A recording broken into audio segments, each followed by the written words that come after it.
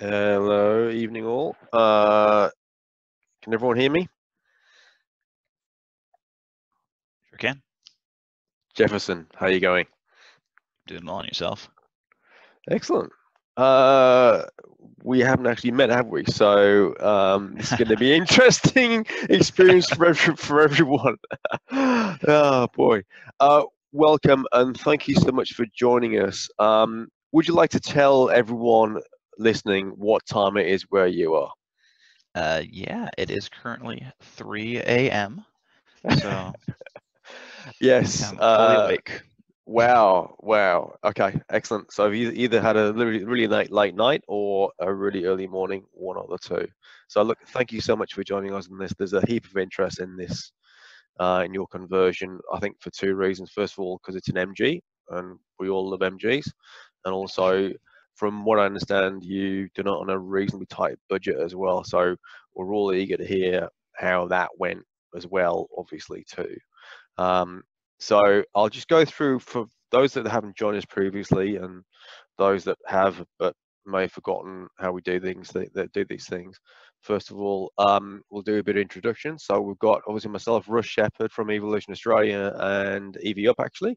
So we do EV charging infrastructure, conversions and servicing. And for those who don't think electric cars need servicing, you should come around our shop once in a while and see what we've got coming through that actually do need maintenance. And also we've got obviously Jefferson Black, who is joining us from Colorado Springs, I believe. Is that right? Yeah, that's right. Excellent. Colorado Springs, Colorado. Excellent. And he's going to talk us through his MG Midget conversion. So just a bit of housekeeping before we get into it. Obviously, only Jefferson and I can talk at the moment. Everyone else is muted because obviously having everyone else been able to talk at the same time would be absolute chaos. That said, there is a chat button, so you can all talk amongst yourselves, and which we encourage you to do. So if you're not familiar with Zoom, there's a kind of little green and red toolbar. If you hover over it, and then there should be a chat option there. It's typically in more, I think, from memory, so you can chat amongst yourselves and as you so wish. But more importantly, there's actually a Q&A session there, so there's actually Q&A in there as well, so you can go in there and add a question, and we'll answer as we go through. What I may do is obviously ask Jefferson those questions if it's pertinent as we go through. But otherwise, we'll obviously look to answer those questions at the end of the session, and we'll get into it from there. Just, I guess, for everyone's benefit, I would suggest that you take it as read that we're going to answer the questions like how much, how long, all those kind of stuff, all those kind of questions, obvious stuff. So, but by all means, anything else you want to answer, pop it in there, and we'll answer those as we go through. So yeah, hopefully that all makes sense to everyone. And there's been a heap of interest in this for sure. I mean, certainly from my point of view, because I used to actually own an MG Midget a long time ago and an MGB. So yeah, very interested in this stuff. Cool. All right, Jefferson, take it away. First slide, all yours. All right, great. So actually, I started building this car. Well, I guess the excuse was for my wedding, which is perfectly legitimate. Yeah, absolutely. Yep. Right, but I actually showed my wife a picture of this car while it was still on Craigslist, and it was pretty nasty. But she immediately loved it because you never see MGs here in the States, and no. I'd never seen one in person. I didn't even realize it was a thing. So when we saw the car on Craigslist, we thought, oh, this will be really cool. I've been looking for something to possibly convert because I was having this kind of debate back and forth. At the time, I was working on a Mustang, and I've worked on a lot of gas cars. Everybody loves a V8 to some degree. But at least here in the States. Well, here in Australia as well. So yeah, we have Holden. Oh, we used to do anyway. But yeah, there you go. Yeah, absolutely, yeah, for sure. It's universal. Right. So I was working on this Ford Mustang. I had a supercharged V8, really nasty machine, and we were arguing with some guys on this Mustang forum And the Tesla comes up, and we're talking, oh, well, they don't have enough range, they don't have this, they don't have that. And we were just fighting back and forth about these infrastructure changes that we required, all this stuff. And I was looking at the numbers, and it wasn't quite as bad as I had thought at the time. I'm like, well, maybe there's something to it. So I'm looking around and looking at this kind of stuff, and being the kind of like to poke around and figure things out. I realized that people are actually making these things, and I couldn't believe it. Yeah, So, that's the thing that people don't realize. This is actually quite a common, well-traveled road now. So when did you do this? When did you actually convert the car, first of all? yeah, actually, I did it. Let's see, end of 2017, early 2018. Nice, yeah. Yeah, that's when I started it. I picked up the shell, I want to say in October of 17, and I had it running and driving. Let's see, probably in February of 18. Okay. That's So pretty good. it took a few months to get it actually running, but I had to put the entire car together and the rest of that and get it a little more reliable, and Yeah, of course. put a top on it for the wedding. Yeah, of course, because it's never going to rain on a wedding day, right? Right. Okay, that's so. Yeah, it's obviously at that time when I know some guys, they performed the conversions back in like 2011, 2012, where it's really early days. But you get to around 2017-ish, and there's actually a reasonable amount of, and obviously even now, there's a reasonable amount of literature and support resources to get this thing done as well. So you must have looked around and gone, well, yeah, this is potentially possible, right? Exactly. I was looking at actually the DIY electric car forums very specifically, and I saw that one gentleman had converted a Spitfire and just all these different cars, and I didn't get any of the lingo and jargon at the time, but it didn't look that complex. I mean, so I figured I'd give it a shot. Yeah, why not? Why not? Excellent. Yeah. And I guess I love this thing is what you see, what you can't see, the dread in my eyes as the prey. The batteries last for another hour photo. That's awesome. I love that. Oh man, they were almost flat at that point. Yeah, I bet. Should we go to the next slide? Yeah, sure. Okay. And there she is. That's a proper shell. Yeah, that's about all I got. Actually, I got the bumpers as well. It's actually a lot worse than it looks here, but the body was okay. So I figured, well, there's no big rust holes or something. I'm happy to work with this. I hate dealing with rust, but I can bolt parts on. I can put it all together. That's no big deal. So I actually saw it on Craigslist. Some guy way up in Longmont. It was probably a 2.5 hour drive to go get it. Yeah, to go get the U-Haul and go get the tow dolly after work and all that jazz. All in, it probably took about 8 or 9 hours to go get the car. Wow. My poor brother, trudged along with me to get it. And when the tire blew out, it became more of an ordeal because these tires were from who knows when. It was sitting in a junkyard. This guy had actually pulled it out and decided to sell it. Yeah. One of the things I really like to do is I like to put stuff back on the road. So I didn't want to get something that was, all nice and new and pristine and then hack it apart. I'd rather get something that was older, wasn't running anyway, and then make it useful again. Yeah, so that's why I chose this. Yeah, I think for a lot of people, it's on their bucket list to actually rescue something, which is what this is obviously what you've done here. I think for sure.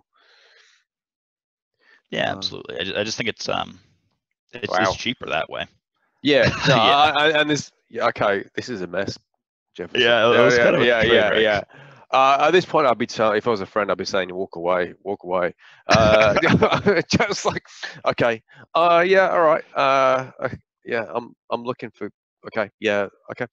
Talk us through it. It wasn't the best condition, but all that stuff, it's mostly interior. It's mostly the kind of soft stuff. So I figure that's not that bad. Actually, the interior for this car was one of the easiest things I've done as far as it's off the shelf most of the time. All that jazz. Really easy. Yeah, exactly. And look, just from here, I can see obviously the floor pan looks pretty good too. It doesn't look it's not rusted through from what I can see. Exactly. Yeah, it was in great shape rust wise. Okay. That's the one thing I didn't want to deal with because that would kind of tank the budget. That was really I wanted to build something with great performance, but I didn't want to spend a lot of money on it. So that was kind of driving every decision along the way. Yeah. Okay. Yeah. Absolutely right. And there's obviously the junker of the engine, so that's not exactly ideal. It was probably Did it run at all? It did not run at all. The guy said he was tempted to throw a starter in it, and if he got it running, price would go up. That whole spiel, right? Yeah, yeah, yeah, Um, yeah, yeah, yeah. After I saw it, I'm like, sure, okay, whatever you say, man. Yeah. Yeah, okay, interesting. Yeah, the crankcase was filled with sludge. It was done for. It was the 1500cc motor, so Yeah, I okay. didn't even bother trying to start it at this point.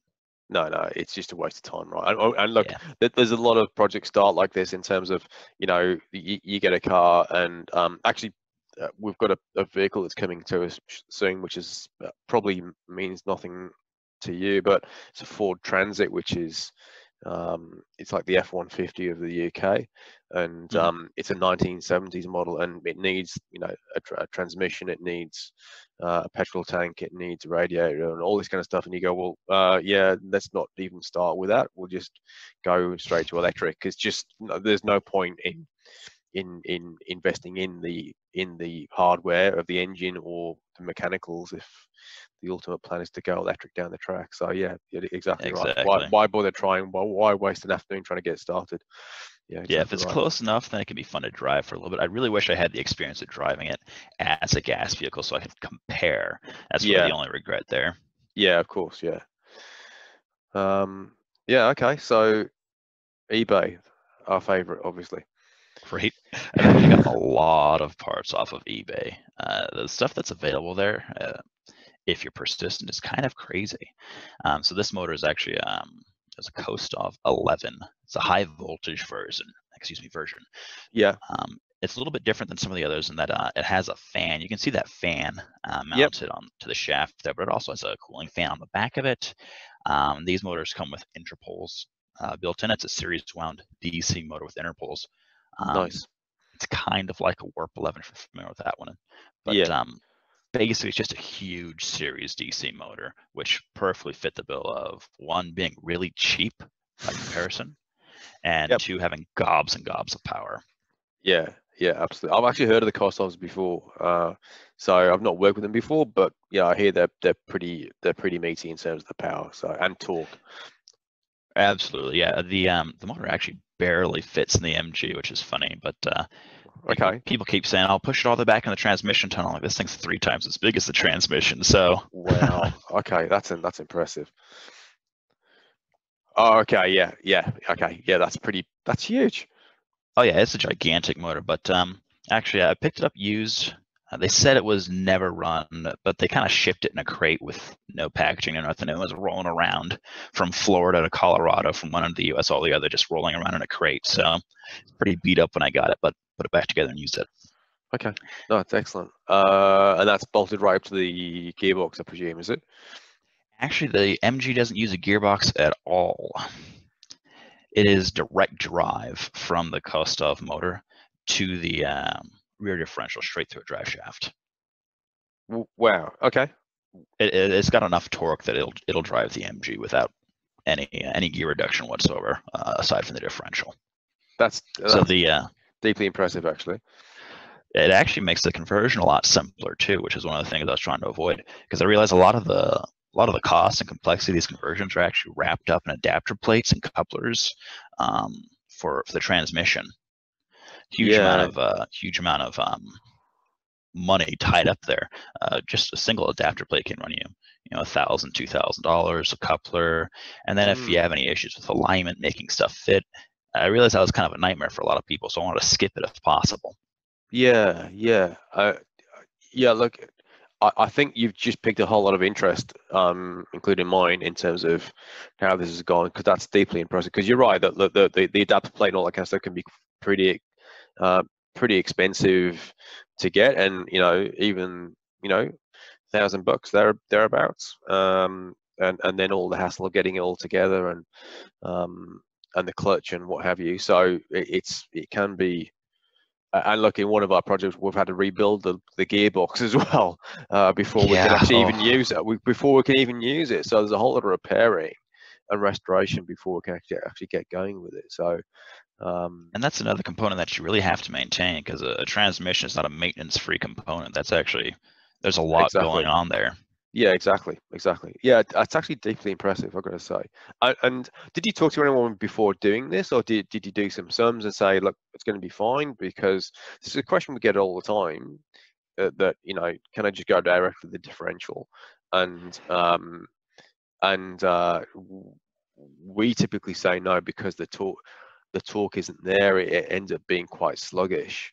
So you know, because the ratios aren't quite, you know, ratios don't make it right, because they don't. So Right, did you, absolutely. what research did you do before you did this, or did you just bang it in and hope for the best? A little bit of both, to be perfectly frank with you. Second answer. Part of it is that this motor is actually designed for like an SUV or a truck. I noticed that most people are using a much smaller motor, like a Warp 9, or maybe an AC50, AC30, things like that. Really small, maybe 9-inch motors. Yeah.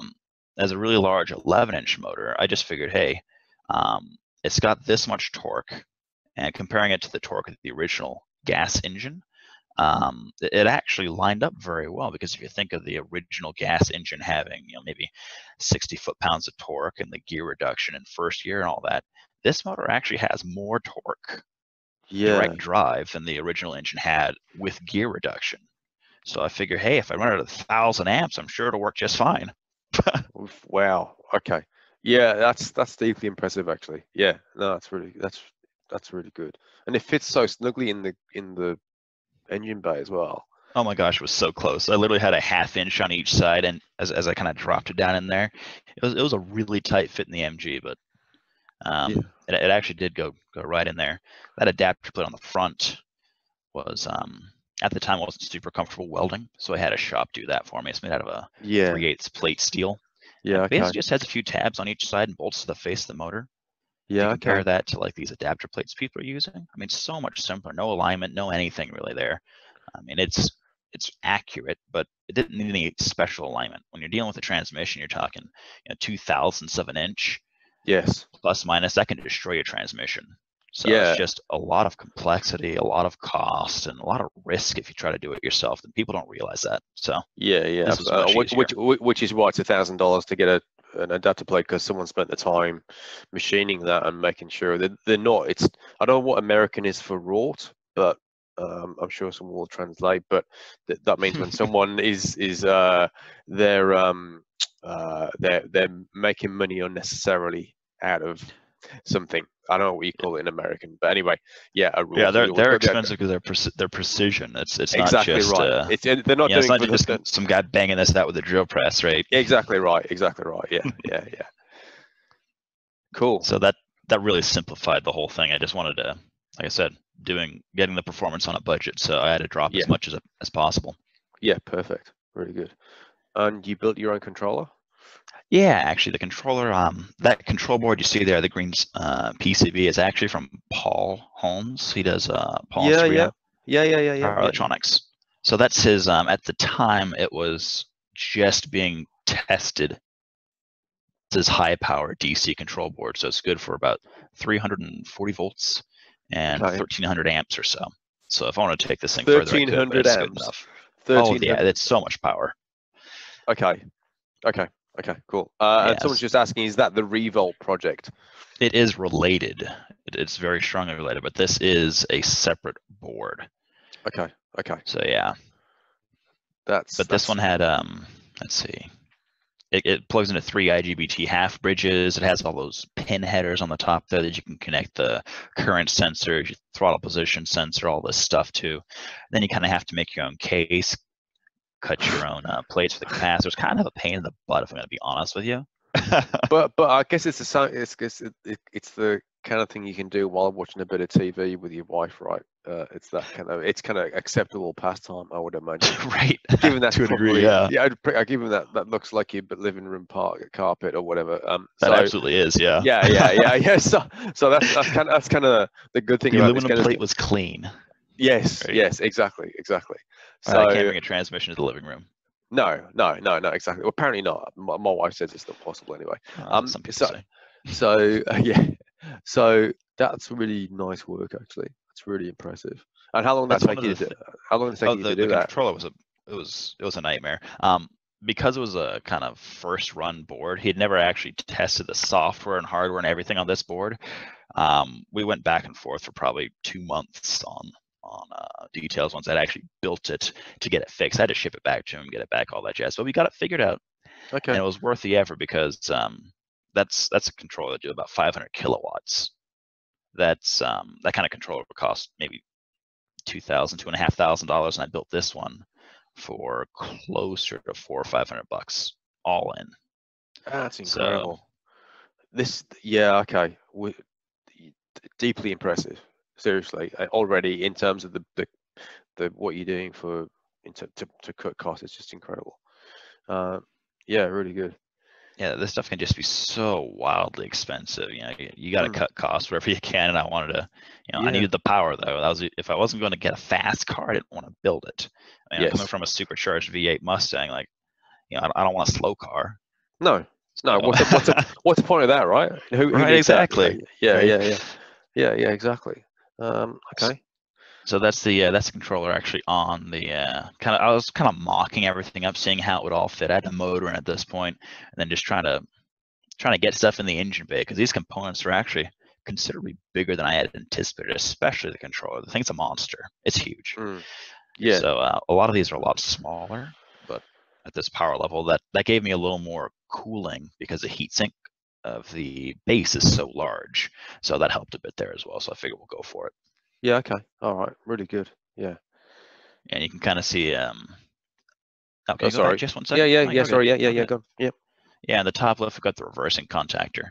And one thing a lot of people do is they want to go with, the fancy stuff, get all the regenerative braking, get all the features. But when you're talking a budget, maybe you don't need that. If you want to get the power at the price, I was able to get all that with a series DC motor, which was good for this project. But that's the reversing contactor there in the upper left. Yeah. I've got my DC-DC converter. That's the black box there on the left, controller on the right. And Yeah. up in the top middle there, you're going to see my lawn and garden battery. So that's the battery for the MG, just for the auxiliary system. Yeah. Perfect.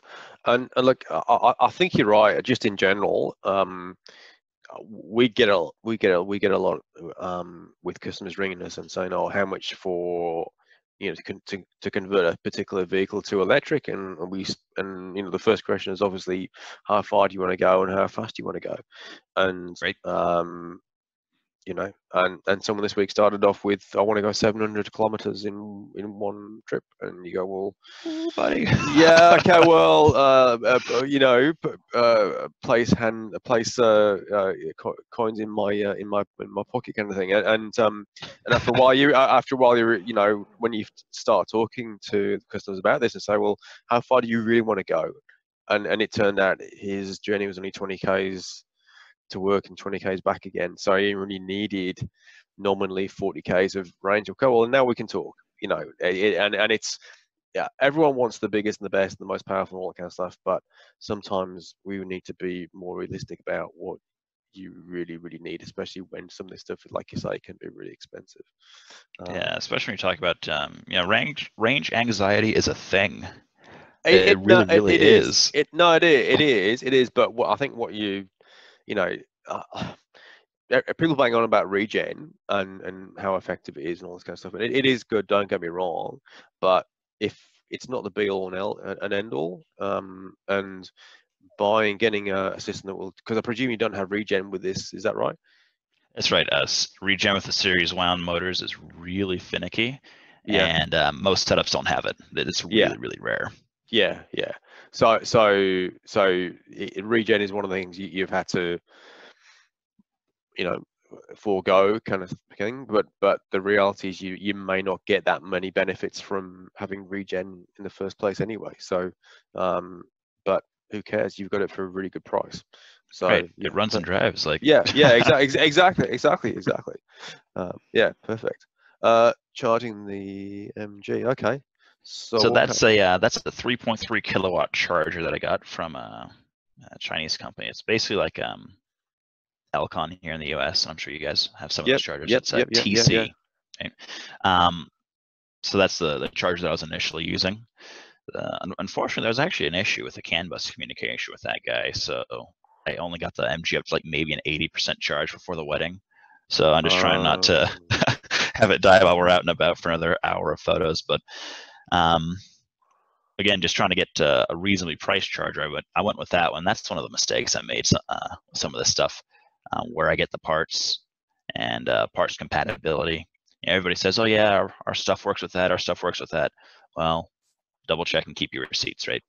Yeah, So, yeah, absolutely, absolutely. yeah, you may see the pictures in the MG. I don't have that charger anymore, so that was a pretty expensive mistake on my part. That and those mistakes Yeah, add up really fast. no, that they You do. dump 500 on a charger and it doesn't work, or it doesn't work Yeah, quite or as yeah, anticipated. and you can't get your money back, or you have difficulty in selling it as well. So that's an issue too, for sure. Yeah, absolutely. So I went ahead and I have this charger now. This one is I actually got it. I got it used off eBay as well. I think it was about $100, Wow. and I sent it back to Elcon in California to have them reprogram it for my battery pack.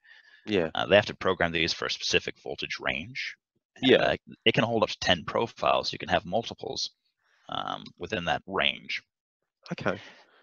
So I had them program it for like 144 volts and 96 volts and 200 volts, and I just use it to charge. It just runs on an enable relay. Very Yeah. simple. It Okay. works. Okay. Oh, that sounds. And you just have it switch between the different voltages that you want to charge to. Is that how it works, or? What I do is you basically hold this button down. It's under the sticker there to set the profile. Yeah. Okay. And then when the BMS enables the charger, it's just going to go through the algorithm. It's going to follow the voltage, constant current, constant voltage, or excuse me, constant CCCV, voltage, whatever constant it is. current. Yeah. Whichever one, right? Yeah. I guess that's right. Yeah. It just fires through automatically. So then when the BMS says, "Whoa, something's out of line," I'll just turn off the relay. Charger will turn off. Very simple. Okay. That sounds ideal, doesn't it? Just keep it simple, stupid, essentially. That makes such a difference when you're dealing with this kind of stuff. Keeping it simple. I wanted to add all this stuff, and every single thing you add, that's money, and especially Yeah. when you're doing something that you haven't done before, or you're not familiar with the components. I mean, this is a huge learning curve for me. Yeah. So the simpler you keep it, the more likely you are to get on the road. Yeah, exactly. And look, one of our customers, he bought a charger off us. I think it was last year it was, and he said, "Oh, like I'm experienced with electronic engineering, all this kind of stuff." And I said, "That's great, fine. Here's a charger," and we sent it off to him. And he said, "How do I code it? How do I get it?" And I said, "Well, you need to download Putty." And he said, "Well, what's Putty?" I said, "Right, okay." So you may be good at electronics, but I think you need to do some work on do some revision elsewhere to be able to get this things up and standing. I love some people like that. I guess the message is that it's not just all about high voltage electronics or whatever. There's actually a lot of disciplines required to build a car, and I think what you've done here is smart in terms of you've outsourced certain components to the experts to do all this. So yeah, so you can fast track. So you haven't got to worry about coding it. You just send it to Elcon, they'll do it for you, get it back, and then wire it up, and off you go. Yeah, pretty much. Some of the stuff I'm doing now in the Mercedes, I've got enough of a background now that I'm comfortable doing all of that. But at that point in time, I'm like, why make it more complex? I want to get this thing on the road, and I've got a very limited time frame to do it. Yeah, exactly. So batteries and BMSs, which ones are these? Now these are actually batteries out of a Chevy Volt. Okay. The Chevy Volt battery pack is about 360 volts, I believe. It has, I think, maybe 11 of these modules in there, thereabouts. But each of these guys is 48 volts at 50 amp hours. So I put them all in series. So the battery pack's about 200 volts. Wow. Now I got these. I got these off of eBay as well, used. Kind of blew me away that you get batteries on eBay, and they can ship lithium-ion batteries. I mean, they explode, right? But, yeah, I hear that. Yeah. But they were able to ship them to my door. I got the batteries for about $1,000. The reason I chose a Chevy Volt specifically was because they had really high C rate. The amps you can draw from these batteries is huge.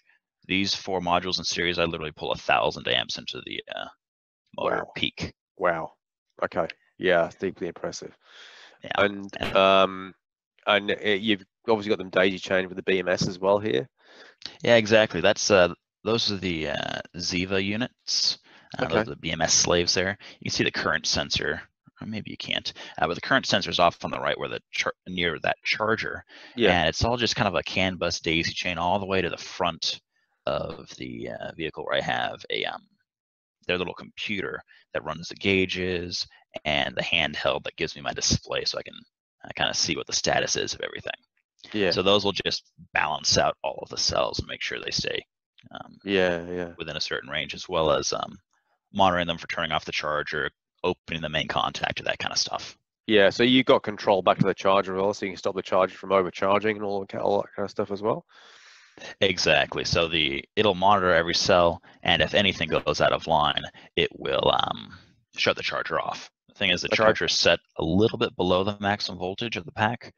It will tolerate a very slight imbalance, but the Ziva units keep it perfectly balanced. So the charger will just run all the way up until it terminates its charge. Shortly thereafter, the Ziva BMS terminates it as well. Yeah. So it works perfectly. Yeah, no, that's perfect. And how many of these cells you got? Is it 4? I got 48 cells in series. Each of those modules has 12 cells in series, 3 cells in parallel. Okay. Yeah, no, it's impressive. That's really nice. Yeah. So this is kind of my first foray into welding as well, which was a learning experience. Yeah, it is. It's I've actually not done any welding yet myself. I outsourced that, but I want to get into it for sure. Yeah, people, the hardest part isn't actually the welding itself, I find. It's the measuring and cutting beforehand. Yeah. Because half the stuff I made didn't fit, and once I figured that out, then I had to go back, redo it, take my time, but then it wasn't too bad. Yeah. So with you, it says here, Clip, you keep me classic with mods. So were you going for a resto mod kind of look for it as well, or you were? I wanted to keep it relatively sneaky. I tried a couple of seats, and one of the things that you really don't get when you see an MG online is you don't get the scale. These things are so small. The midgets are so tiny, so actually getting a pair of seats that would fit. I tried a couple out. I got these off of eBay again because they were cheap and they looked interesting. They had that kind of retro bucket style, so I figured I'd give them a try. I ended up replacing them actually with some seats from a Mazda Miata. Of course you did. Right? Who doesn't? I got them off of Craigslist for free, so throw those in there. Okay, that's excellent. But then as far as the wheels, I had to get some mini lights and just make it look right, you know. Yeah.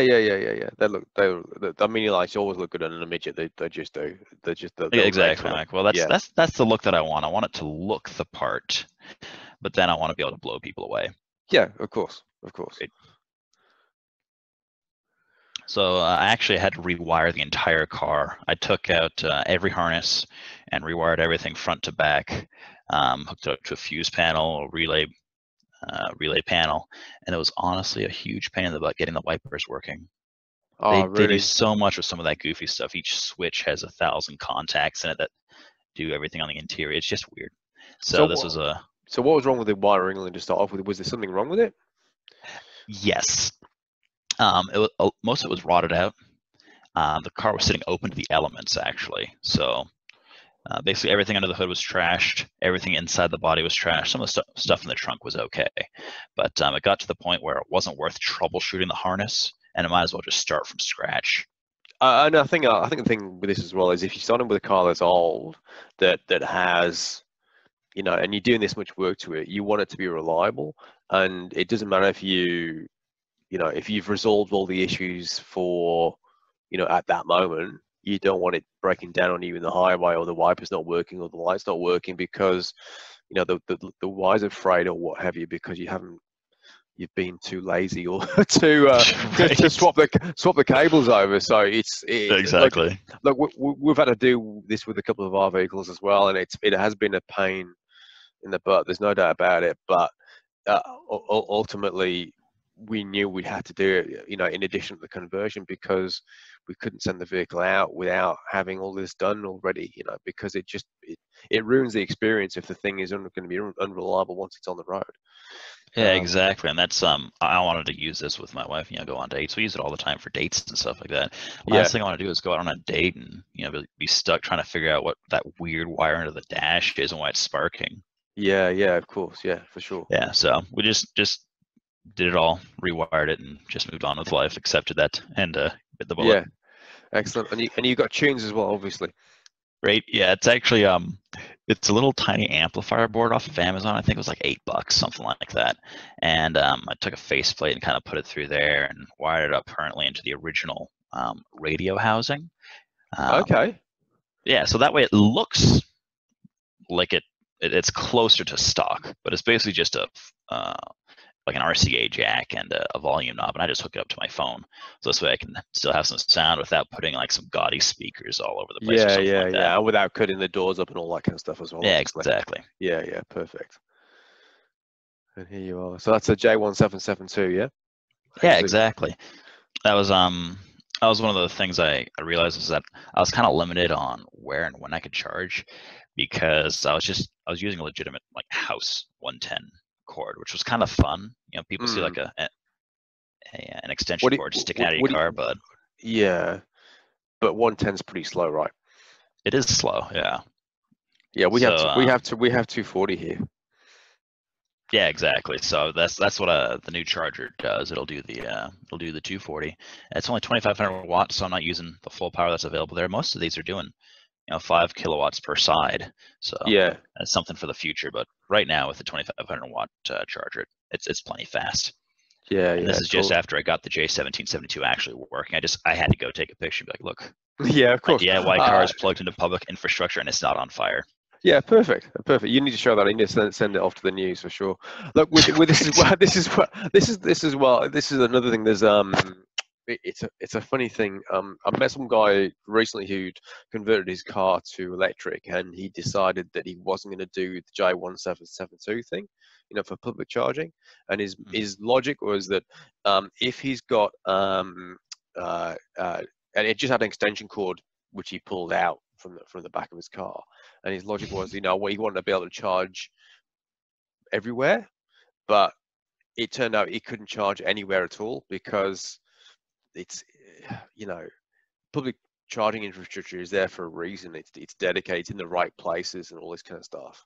And People aren't too keen on extension cords running across sidewalks and up their stairs into their buildings. I mean, they just don't like that. no, no, I heard that. I heard that. So, yeah, it's just you just with these conversions, you definitely need need to have public charging capability. Otherwise, it's just not going to work for you. So yeah, no, that's definitely the right way to go. Yeah, it's Looks so easy enough good. to Looks add so. now too. You really It just is. It is. It is. It's a well-worn track. Thankfully, whether you go with a Rhine or Ziva or you go with Thunderstruck, everyone's got a solution now to make it work. So that's no issue at all. yeah. Yeah. There we go. How good is that? Yeah. So we kind of brought this up a little bit earlier here. My biggest piece of advice is really keep it simple and be realistic, because there's nothing worse than having a project that you've been working on for a while and then possibly having to give it up because you've gone out of your depth, you've run out of budget, whatever it may be. It's always better to have a running, driving, reliable project than to have that really cool project sitting in your garage that you'll finish someday. Yeah, exactly. Unless Like, all you want is bragging rights. I've got a Tesla motor. It's just better to drive it. I'll take this yeah, over a Tesla motor sitting in my garage any day. yeah, exactly. And look, I think you've mentioned Craigslist and eBay. We've all seen those projects where it says unfinished projects for sale. Wife says it's got to go immediately, or those words to that effect.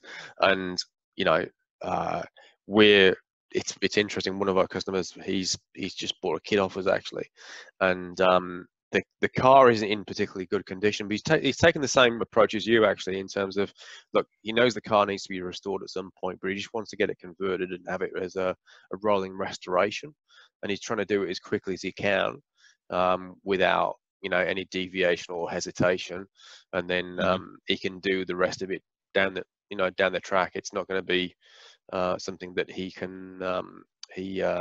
is going to be sticking around like a bad smell essentially. So, but Yeah, yeah, exactly. it's definitely the right way to go, I think. Anyway, and look, Yeah. it becomes more interesting if you've got a car that is if you've got if you've got a car which you're driving in almost on a daily basis, then you can make a list and you can chip it away at your leisure rather than it being a pain and it being an overhead for you as well. So I think that's cracking advice. It really is.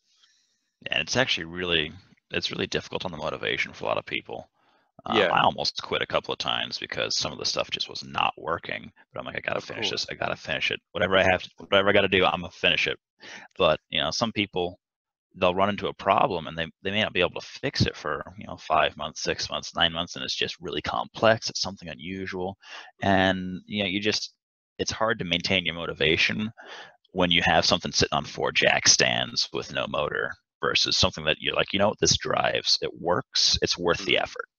Yeah, and I think we touched on before as well the whole idea of outsourcing. So if you've not welded before, yeah, whoever whenever you do these kind of conversions, if it's your first one, there'll be things that you won't have done before, and that you're challenged with, and you need to get on and you need to either learn it pretty quickly and learn it well, or there'll be a fire, or you need to outsource it, or buy it off the shelf, or whatever it is. So I think with the adaptive play, I think you did really well there. Obviously, in terms of simplifying it, no gearbox, straight to the differential, but then you just got a local shop to weld it up for you, and perfect. That's a really really smart way of doing that, and I think it's the first time I've seen a successful conversion where you've gone straight to the differential. That's pretty impressive, actually. But you've done. Yeah, I I don't don't. I don't see a lot of people doing it actually. No, no, no. It's deeply impressive. Here we go. What everyone wants to know. So that's. So yeah, the range is low, right? The range is really, really low. But I live in the city. I drive around in the city. For almost all my needs, it actually works really, really well. Yeah, But it was also on a budget and had a very specific goal. My only yeah, goal was for this to be as fast as my supercharged V8, and it does okay. It does okay. So yeah. I've got a pretty small battery pack, but it's roughly 9 kilowatt hours. Mm, When I'm running the motor at peak power, there is some sag on the battery pack, obviously, so it doesn't sit all the way up at 200 mm. volts. But I'm pulling 1,000 amps, usually sags like maybe 185, 190. Yeah, that's pretty But good the though. amperage drops pretty quickly as your speed increases and kind of comes back Yeah, up. yeah, yeah, yeah, yeah, yeah. No, that's pretty impressive. And look, I have seen other conversions around that kind of level as well, where it's not really necessary to go more than that. And again, it comes back to what I was saying before in terms of be realistic about your range. You've obviously got a battery pack, which I think you said costs $1,000 or thereabouts. You know, Hmm. I mean, some battery packs, they start at $15,000. Because you're talking, you know, and that's it's a lot of money it represents most of the bill, most of the cost of the bill. So yeah, it's not People don't it's realize the battery pack is actually it's the lion's share of your costs there. And if you say you want to go 300 miles or whatever it may be, well, you're going to pay for it. And that's going yeah, to take your yeah, whole budget. yeah, exactly. And again, we keep saying on these things, you've got to be realistic about how far you really go and how what's your expectations and your requirements when it comes to this kind of stuff. Yeah. Absolutely. Yeah, okay, I'm just scan reading this, and that's pretty impressive, actually. Yeah, yeah. Look, um, yeah, So look, I did a post on my website about budgeting for your conversion, making a realistic budget.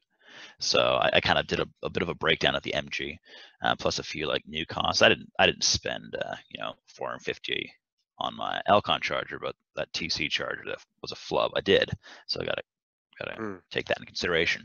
But all things considered, it wasn't that bad. But you gotta have realistic expectations, put realistic prices on everything, and see what are you actually going to be in for it. Are you willing to do that? And do you have the skills where you need to farm some stuff out? Because everything you farm out, that adds cost. That's what you see where I have the motor mounting plate. I couldn't weld that 3/8 plate steel. My MIG welder won't even do that. So no, for no, no, safety's sake, I don't want to drop my motor on the highway. My goodness. no, no, absolutely not. So, but I think what you've got here, I mean, obviously this is all US dollars, so it's a bit, Right. we've basically got to double it because for our Aussie dollar. But Oof. yeah, I know. Corona, Oh yeah. so it's actually, but nevertheless, you've done really well here for sure. This is the most budget build I've seen in a long time. Very very impressive indeed. Yeah, and one thing that helped actually was also just staying within an ecosystem for some of that stuff. In the Mercedes Yes. here, I'm using all Thunderstruck stuff, and the MG I'm using all the Ziva stuff. It plays nice together, and it ends up being cheaper because you're not trying to fix, troubleshooting, band-aid, goofy incompatibilities for things that no one's ever tried. Yeah. That Yeah. that's not fun.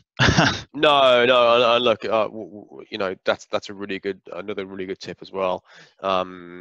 It's important. Not important, but it really helps if you're staying within Thunderstruck, so it's Thunderstruck BMS, Thunderstruck Charger, so on and so forth. Then it becomes a lot easier for all the camber stuff to work and the signaling to work, and just becomes standard. And if there's an issue, then you can talk to Thunderstruck, and they'll give you a hand and say, well, actually, you need to put this variable in or make this change, and it'll all be just fine. So yeah, that's a really nice looking car, by the way. I do like Oh, that. thanks. Yeah, It's yeah, yeah, a '69 Mercedes 220.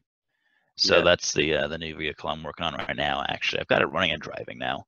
Oh, It really? actually works really well. Yeah, it's got got the battery pack out of a Mitsubishi IMEV. It's got the motor out of a Nissan Leaf. I Okay. actually use a transmission on this one Yeah, because the AC motor is much smaller motor and a much bigger vehicle. yeah, Well, yeah, it's not yeah, much smaller, but it's more yeah, limited in power than the big series motor is. So I had to yeah, use a transmission on this one. yeah. It's actually, it's one of my favorite cars. Actually, the Mercedes. It's a 114. Is it? Is that what it is? 115. 115. 115. Yeah. Okay. Yeah. Hmm. I used to own a 123, so yeah, I know them pretty Oh, well. very cool. Yeah. Yeah. This looks really smart actually. Very very good indeed.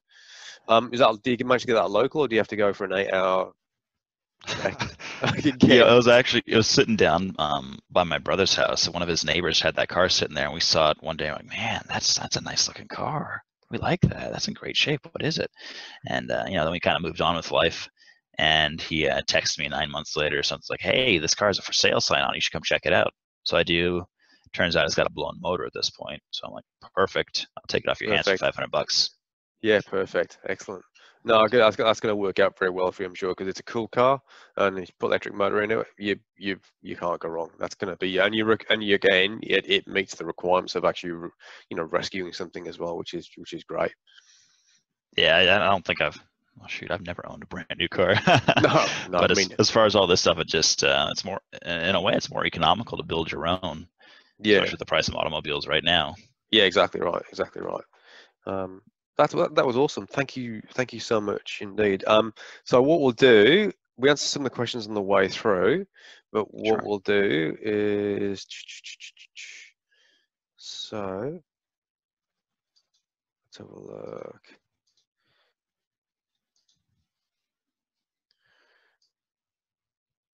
So I guess there's a couple of questions here around the obviously I knew this was going to happen.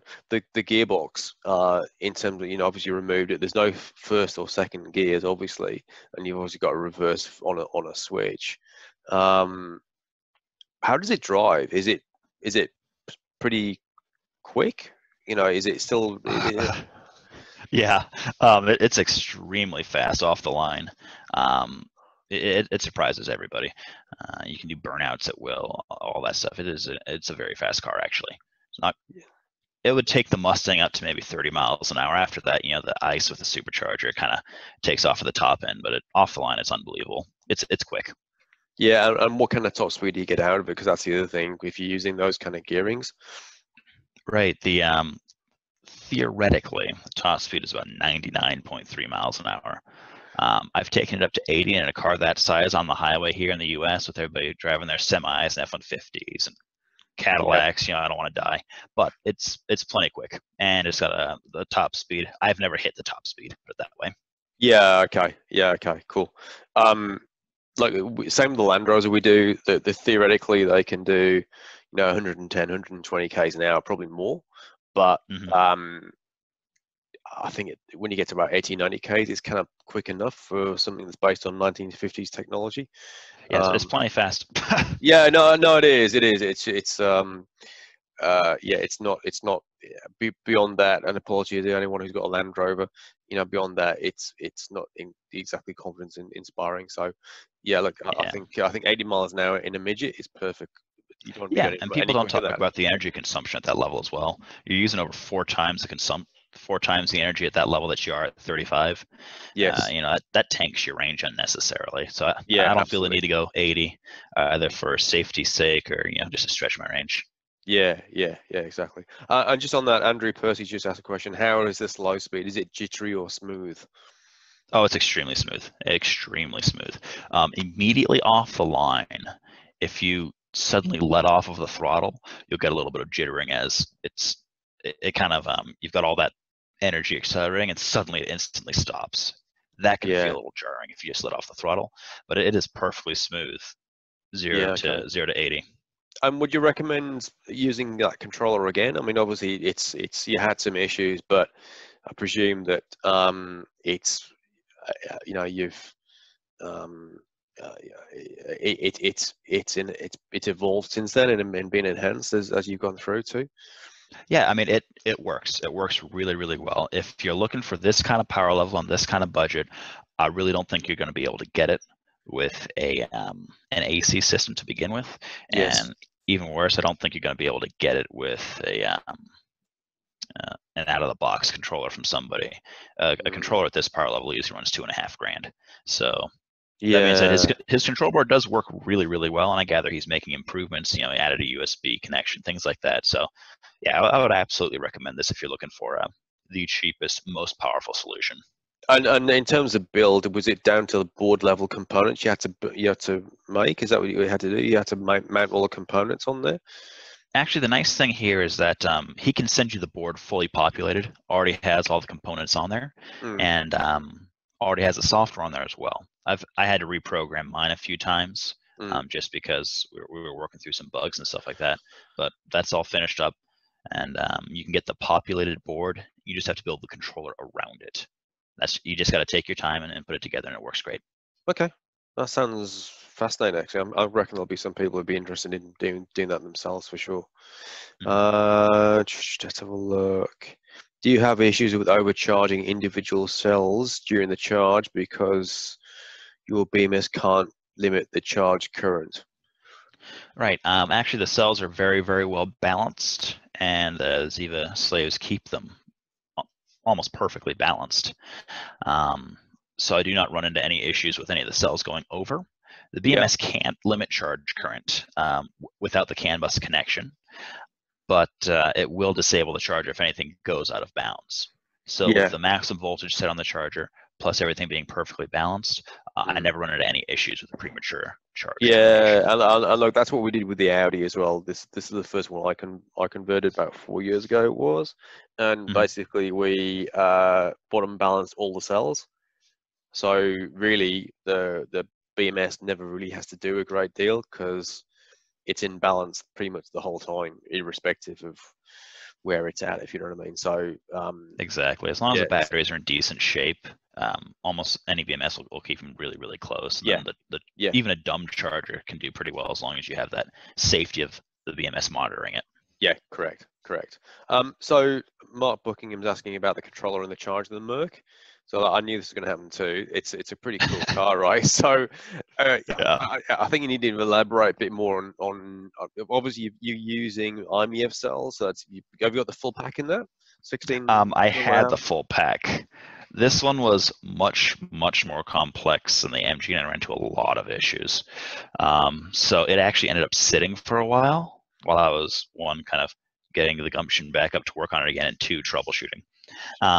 So some of the cells actually failed. It looked like the DC-DC converter was kind of draining some of the cells. So I lost 8 cells there. Oh wow. So that's unfortunate. But I've still got 80 of these 50 amp hour cells in there. So it's an 80 series, one parallel, I guess, battery pack, Yeah, using yeah.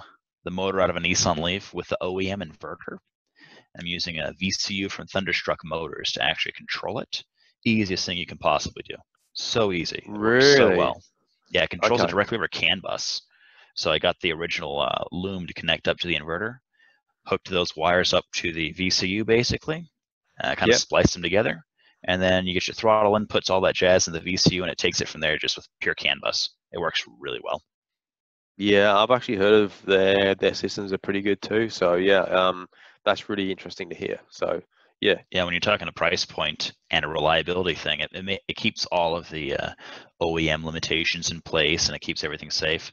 That was one of the issues I had. Is I used I used one of those drop-in controller boards for the Nissan Leaf inverter. I replaced the OEM control mm, board, and what ended up happening is I misconfigured one of the parameters, and I set my regen. I meant to set it to like 400 amps or something like that, but I accidentally set it up to 400 amps per phase. So I right, dumped 1200 amps through the inverter and blew it on the very first drive. nice. And then it was kind of back to square one. I had to rebuild everything. So Wow. Yeah, okay. That's an expensive mistake, right? extremely expensive mistake. Yeah, that was actually really, really frustrating. But I've got it all running and driving now. I've Yeah. got the Nissan Leaf motor made it up to a 4 to 3.03. It's an old 60s 3-speed transmission that I had lying around from the Mustang. So I found somebody that had made an adapter plate for their Yeah. Suzuki Samurai, and I actually Right. got the model from him. I traced the model and made a new adapter plate that would made up the um, Nissan Leaf motor to one of those Canada EV adapter plates. So I drew Wow. that up, sent it off to be milled. I figured, if I'm going to do this stuff, I'm going to have to learn some CAD. So I did that, made the adapter plate, and that's actually in the Mercedes right now. I got an improved one. I've got all this stuff is actually on my site right now as well. So if Okay. people want more information about this, or even the CAD models, I've got all that stuff up there if people want to use it. Yeah, no, that's deeply impressive. And that's what we like about this community. People are prepared to share and make things better, enhance it, and all that kind of stuff, which is just awesome. Yeah. Yeah, deeply impressive. And Emma's just put jeffsprojects.com, so be sure to head to that, guys, after this and have a look and troll his web page, just like Mark Buckingham apparently is doing right now, apparently. So, no, that's great. Look, I think that's it. Just I think there's no more questions coming through. So that's also really impressive, Jefferson. Really impressed with what you've done there. Really great outcome, and obviously the fact that you've managed to keep it to a budget is just deeply impressive too. So yeah, look, there's not many can actually do this, and we get asked all the time, how much is it going to cost? Can I do it for $5 or less? Well, obviously the answer is no, but yeah, it is possible to do. We know, economically, if you're prepared to, do the hard yards, which is obviously what you've done on this, and be ingenious as well. I think that's part of the fun. I think we get asked all the time, are we going to do kits for these cars or that car or whatever? But I think part of the enjoyment is working out for yourself, and and I think that's what you've done here. Well, obviously you've enjoyed. It's quite obvious you've enjoyed doing it all the way through as well, which is fabulous. It's not just getting the car running at the end of the day; it's actually enjoying it and learning as you go as well, which is fabulous too. Yeah, absolutely.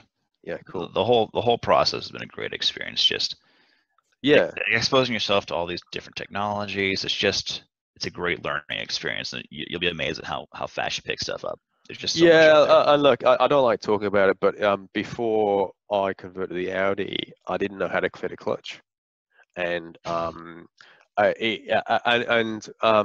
it's simple. I knew what I was doing in terms of the batteries and all that kind of stuff, but I never got involved in the mechanical stuff. And this one day, I went to the Audi, and of course, part of the thing is part of the process is you got to fit a clutch. I didn't know how to do it, and eventually worked it out. And the sense of achievement just doing that was Yep, extraordinary. So you just say, I can fit a clutch now, which is fantastic. So yeah, really, really impressive. Sorry, I rephrase that. It's really rewarding when you can get to learn stuff and obviously have something to show for it at the end of the day as well. absolutely. Yeah. Great So stuff. totally worth it.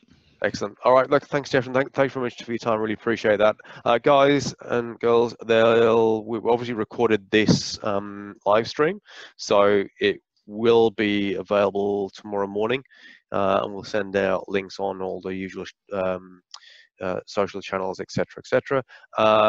If you'd like to make contact with Jefferson, then head to the links on the page right now, jeffsprojects.com, and the Facebook, Jeff EV Projects, and I'm sure he'll be able to answer any questions that you have. Also, he's got a really awesome YouTube channel, and there's a particular video which shows him doing a burnout in an MG Midget. So that's well worth having a look at as well. So yeah, what I might do is, I'm not sure if there's a I can't send a link, but yeah, have a look at that. It's pretty impressive. All right. Look, thanks, Jefferson. Once again, I really appreciate your time. Thanks for getting up at 3 o'clock in the morning. We all appreciate it. I think we've all learned something today as well, which is awesome, which is all what it's all about, obviously, too. So many thanks again. Thanks for having me on. It's been fun. No, absolutely. Thank you very much indeed. Talk to you soon. Bye. Yep. Bye. Bye.